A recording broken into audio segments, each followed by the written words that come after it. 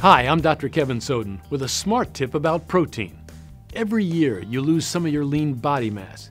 It's what pretty much everything in your body, except fat, is made of, meaning your skin, bones, and parts of your organs and muscles. Once you hit the not-so-ripe old age of 40, your lean mass starts to shrink by 8% each decade. Fast forward to your 70s, and the shrinkage nearly doubles to 15% per decade.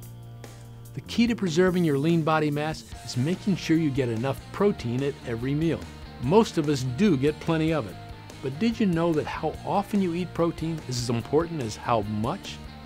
That's because unlike fat or carbs, your body can't store protein. Eat more than you need and it gets socked away as fat.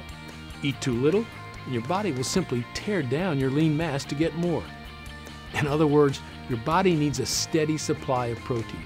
So divvy it up throughout the day. Try 2 tablespoons of peanut butter on your whole wheat toast. That's 11 grams. A quarter cup of nuts, 5 to 10 grams. A cup of veggie chili beans, that's about 16 grams. You'll stay satisfied throughout the day and your body will stay nice and lean. For more ways to stay slim, watch all our smart tips right here.